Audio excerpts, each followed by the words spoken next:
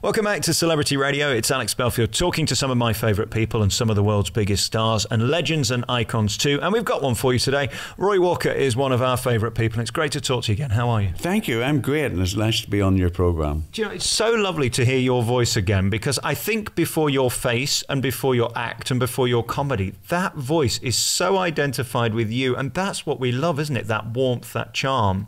Have you always had a great voice? I think so. At school, I was very good at reading, and I got all the parts in the different plays and what have you. So, although I don't recognise it as a distinctive voice, I do know that I must have one, because people will come up to me in the supermarket when I'm in another aisle, and they'll say, "I knew you were there because I heard your voice. I knew it was you." And I've never really thought about it like that. But there again, after being on the television for like 30 years or something like that, they must recognise it. Well, and again, you were part of TV when it mattered. I mean, audiences are so fragmented now and small. When you were on, I mean, it was millions and millions and millions of people night in and night out. It was. I mean, I started off in the comedians in the late 70s, and like 20 million would watch the comedian. That's a third of the population. Isn't that amazing? And then moving into the 80s, I got a game show and what have you, and like 10, 12, 15 million people would watch a game show on a Saturday night and think nothing of it. And I finished up 15 years later in 1999, and we still hadn't dropped below 10 million. And by then we had, I believe we had 22% across only 26 channels, but we had 22%. Incredible. So now there's hundreds of channels, isn't there?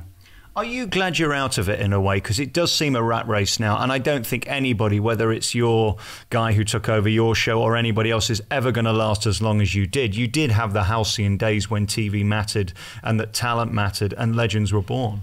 Well, I've never really been able to evaluate what I did. You know, I've done hundreds of universities, I meet people in the street every single day, and they always say, "Oh, still watch your old program" and all that business. And I don't know what effect I had on them, but I think going into their house every Saturday for 15 years, well, relatives wouldn't do that.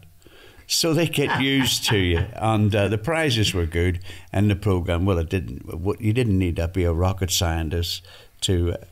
But funny enough, here's a point that I tell my audiences: did you know that all comedians were game show hosts back in the day?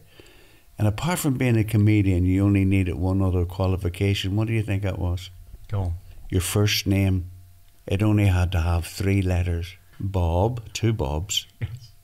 2 Jims, yeah, a Les, a Des, a Ted, and they said to me, "What's your name?" I said, "Roy." He said, "You've got it." That's incredible, isn't it? I never thought of that. And those guys, it is interesting, because if you said Roy Walker now, I think people would go, "Oh yeah, he's a game show host." But of course, you were a comedian far before that. And I think you have to be, because if you're not quick-witted with the public, you're going to fall down pretty quick, aren't you? When they finished me off on Catchphrase, it was for money. They got somebody that would do it for 1/10 the fee or something like that there. And the only real decent phone call I got was from Les Dennis, and he said something very important. He said, "But it's comedians that make those shows run, you know?" Guess what they're doing nowadays? Comedians are back. The modern comedian, but they don't look all that interested, to tell you the truth. They don't seem to chat and what have you with the punters. I think it's the heart and soul, though, isn't it? I mean, you fundamentally love people, and that's been clear through your entire career, that you are a people person. Well, we are. We're comedians. We like to be loved, you know, and we like to be laughed at. You know, we like the warmth of the laughter.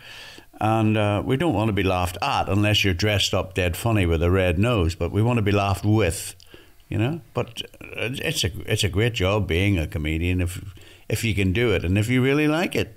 Just finally on Catchphrase, help me with you and that program now. I mean, it'll always be your baby. Those clips still fly around with Mr. Chips doing inappropriate things with himself. They're wonderful. Can you watch it now, or is that done? How do you feel about it? Well, I suppose a lot of people who have been on the television regularly would say, "No, I don't watch TV anymore." But it's true of me. I'm away all the time. Show business has now moved on to the high seas. I mean, I'm joining tomorrow the Queen Elizabeth down in Rome, and I'll be in a 1,000-seater theatre tomorrow night with an orchestra, lights, curtains. Where would you find that nowadays? I mean, it's all evaporated from the music hall right the whole way through to the piers, to the shows in London, to the variety bills. But it's still happening on the luxury liners. Like, for instance, what a lot of people didn't understand is every year I only did Catchphrase for a week. I would go down for a week, and within a week we would do 26 programmes in a week. And then they would never say, see you next year. They never said anything like that. You know, they said, well, thanks very much. Your cheque will be in the post, you know, and sure enough, your cheque would come through about a month later. And in the meantime, you went back to doing stand-up. You'd be working clubs, all sorts of things, just exercising your ability as a comedian, because if you don't, you lose it. Did you do those shows in Nottingham? I think they were done at Central, weren't they? Well, we did them in all sorts of places. We started off in TVS, and that was in the South Coast in Southampton. And then we moved to Maidstone in Kent. And I tell you how pioneer it was. The studio was this brand new studio sitting in the middle of a field. No houses, no pubs, no hotels. We had nowhere to stay. I mean, all was fields all around us and what have you. So we drove from Maidstone to a little village called Rootham, and there was one pub there called the Bull, 14th century pub, and they'd never seen anybody from TV or anything like that, you know, and they'd heard about a studio further up the road. No motorways, now it's all fast motorways going past it and what have you. So we stayed there, chickens in the yard.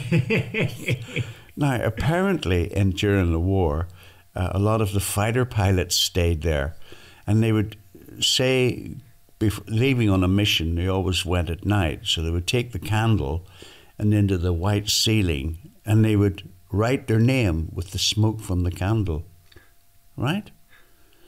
And all their names were there, all those fighter pilots. I went back years later, you know what I mean, somebody had whitewashed over them. That's the modern world we live in, you know. What a shame. So, well, my name was up there as well. I wasn't a fighter pilot. And then we look at you as you sit here now. You seem incredibly well and incredibly fit. How are you? Well, I'm terrific. I can't believe that I'm still doing it, you know. And dare I say, without being boasting, you know, you couldn't book me next year. I'm sold out. So I think it's because the marketplace of people who go on these luxury liners, they don't want to be insulted. They don't want to be hear any bad language or anything like that. Well, we were brought up like when we were in the Working Men's Club, you couldn't say the word bloody. That was rude to say that, you know. Is it true you'd get money deducted out of your fee if you did swear? There'd be punishments, or is that sort of myth? No, you wouldn't be money deducted. They might do that, but what they would do is they'd warn you. I mean, the guy with the bell, the concert secretary, would go, cut out the language, there's ladies in the room, you know? During your act? Oh, during your act, in the middle of a joke, maybe your best joke. But I never really did it, you know what I mean? I was told right from the beginning, if you do that, you become a stag comedian. A lot of comedians today are stag comedians. But the quality of comedians today is terrific. There's some brilliant, brilliant comedians. When I went up to Edinburgh, you know, I was amazed at how many people are comedians. A lot of them, I'd say 75% of them aren't really comedians. They're writers. Right. And it's a different style of comedy. They seem to tell us about their day more than give us da-da-da-da-da punchline. They don't like doing that anymore. And that's a shame because people love it. I think Peter Kay is the nearest we've got to that. I think you've got that spot on. He's amazing, that Peter Kay. He crosses over. He's the one that crosses over. But if you look at them, you know, they all want to be so different. But Jack D, he's Les Dawson. Jimmy Carr, he's Bob Monkhouse. Michael McIntyre, Ronnie Corbett. Yes. Do you know what I mean? You can see the comparison. and yet they all want to be different. The secret is just keep them laughing. And what goes around comes around. At the moment, as we sit here, it's gone quiet at the moment, thank God. We haven't had too many passing away, but it's been quite a tough few years. Is that tough, seeing the people you love and admire pass away? Yes, it is. Someone who was very close to Ken and I was Frank Carson. Now, I don't mind telling you, I've never met anyone or seen anyone today as funny as Frank Carson. He was like the Irish Tommy Cooper. Infectious. His mission in life was to make the world laugh. And we miss him every day. We talk about him every day. We do impressions of him every day. We've got Mick Miller living up here. We've got Tony Joe and Johnny Casson living up here. And we just adore Frank Carson and the old comedians. Even Bernard, we talk about Bernard Manning. And, of course, Tom O'Connor and Dougie Brown are the only real two, I think, left. Jim Bowen is still alive. I don't think he's too well at the moment, God bless him. It's a bit better. We had him on actually about 3 weeks ago. He's had, I think, 4 strokes, but he is recovering. His speech is better. He'd like to do a little show somewhere. I'm glad that's the hope. Day by saying that. Yeah, that's terrific. I saw him about 2 years ago down in, we went to New Brighton, all of us, Stan's still around and make, and we did a show down there in a beautiful theatre in New Brighton, and we sold that out, and I loved that. It would be great to see you boys all back together doing it again. Is there any hope? I suppose the problem for you is you are literally too busy and you're not here. Well, we have done that. We've done that with a great comedian and a very nice guy, Stan Boardman's son, Paul. Yes. Now, he is a massive fan of the old comedians, if we dare call ourselves or categorise ourselves as that. But I suppose we are. Whenever we were first starting, they said you wouldn't be a comedian until you're 40 or 50, so just as soon as we get the hang of it, they're saying we're old. Because it's not easy to become a comedian. Right. But the young lads seem to become a different type of comedian, and I admire that. I have Kevin Bridges, and what a brilliant comedian he is for stand-up.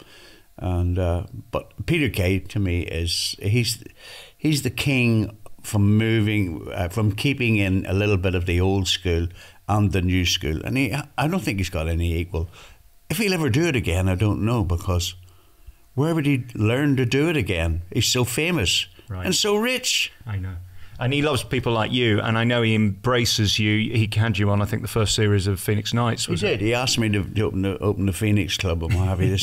I still see him to this day coming up. I used to have this big Victorian house further along here, in 4 stories and what have you. And I saw this beaten up old Datsun coming up.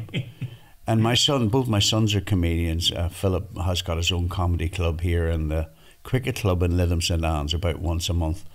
And he does very well. My other son, Mark, he's sort of given up on the Edinburgh thing, and he got 5 stars and then never got a. But he's very much an old-fashioned entertainer as well as a comedian, and they don't want that. They run away from it, So he's in a sort of Freddie Starr mold, a wee bit like Bobby Davro type of thing, but they don't seem to have a marketplace for that, and yet the audiences adore it. So so Peter came up to drive. And he'd been speaking to Mark and Philip, and he came in. He said, "Call me Mr. Walker." I said, "No, it's all right. Just call me Roy and what have you." And he said to me, "Would you open? I'm going to do this television show called Phoenix Nights, And I said, "Oh." So he told me a little bit about it. I said, "It sounds like a wheel tappers and shunters." He said, "Well, it is a wee bit like that. But there's lots of comedians on it and comedians and what have you." And I said, "Oh, it sounds good fun." He said, "We'd like you to open it." So I said, "Well, why don't you ask Frank to open it? Or Jim? They love opening things, So why bring me involved?" So he kept on and on. He said, "Oh, we'll pay you, And I said, No, I don't want paid or anything like that." He said, "Well, why would you not do it?" I said, "Well, I only do things for a reason, right? A, fun, and B, money, So if I did your show, would I be any more famous, And he went, "You never know I mean, did we ever think what was going to happen? And my agent, luckily enough, we never took a fee, but we put a small percentage off merchandise. Wow. For years, my hall was full of money at Christmas because he sells out.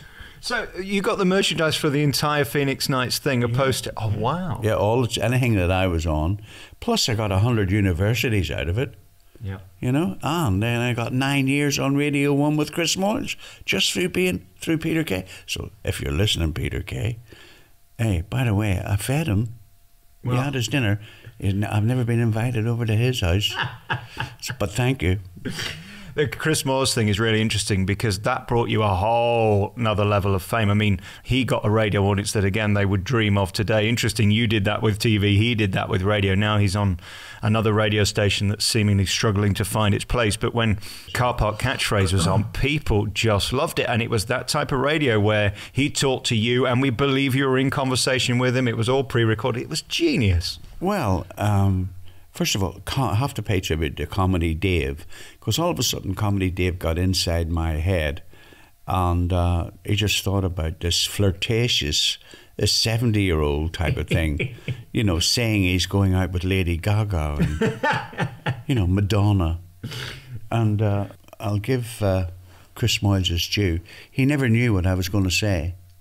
Right. Oh, he wanted to respond to it, you know, and he would go, "Yeah, how you doing, Roy? What are you doing today?" You know, well, not too much, you know. I was out last night, what have you? Really, where were you? Well, you know, Madonna, she likes to go out. And, what, you were out with Madonna? Yeah. How do you get to know her? Well, I've written all her hits. What? It doesn't. Your name doesn't appear on the label. Well, I write under different names, you know. Well, what was the last one that she sang? And I would say, well, if I sing it in her key, it's not going to be necessarily in tune. Okay? So, hands up, put your hands up. I would do something like that there, you know, because the white van man, he got it right away. But a lot of people go, is that really Roy Walker? It was so wonderful. And it went on and on. People did not get bored of it, did they? It was what fun. It's some of the best fun I've ever had. And all I would do was get on the train, go down. I'd get on the train at 8 o'clock. I'd be in London at 10:30. At 11 we would do it, and I'd be on the 2 o'clock train back here for 4:30. I hope they gave you a nice lunch. Do you know they're very tight, the BBC? They asked me to use my senior rail card. How about that for tightness? Is that true? Yeah, but I made up for it on appearances somewhere else. Oh, that's brilliant. And then we look at your life now, and you've really made it, haven't you? How do you view your career at this point? If you never worked again, in my eyes, you'd be a massive success. The fact you are doing is just testament to your incredible talent and career. Well, to tell you the truth, I pinch myself every night. I can't believe it's still ongoing. You know, when I started off, I was only 14, you know, at school and what have you. And it was, you know, everybody's got a dream who wants to do something out there that they're going to make it and what have you. I didn't make it right away, you know what I mean? I was like, into my 30s, you know, when I got my first break. And into my 40s when I got Catchphrase. So I'd paid my dues, you know, and I'd done the rounds, and I knew a thing or two.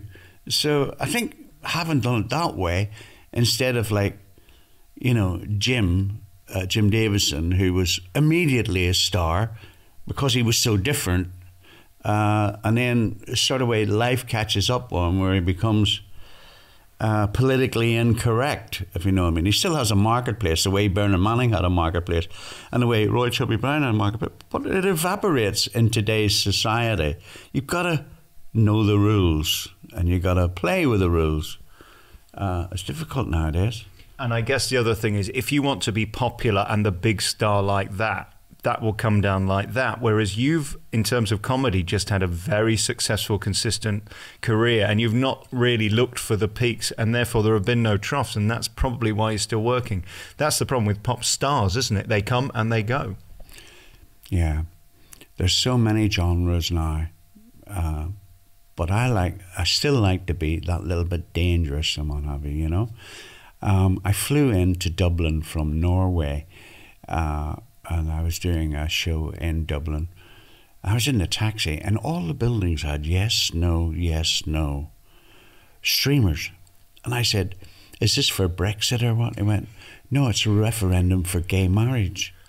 I said, "What, in the south of Ireland?" He went, "Yeah."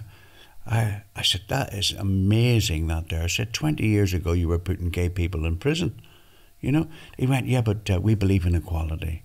We are leaders, you know." I said, "Well, I'm dead proud of you." I said, "You're an example to the rest of the world." He said, "Thanks very much indeed."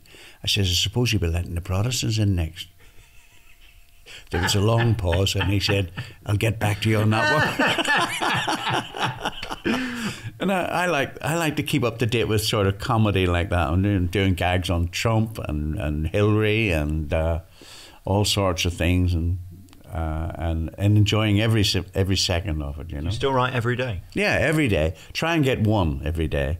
You know. Brilliant. Roy Walker, it's been such a pleasure seeing you again. Thank you so much for your time. What an amazing life and career. And as we look out that window at the beautiful ocean in front of us, you're living the dream. The weather you brought with you. I know. It was all right till I came in. Sunny till you came. Great to talk to you. Thank you for your time. Thanks very much.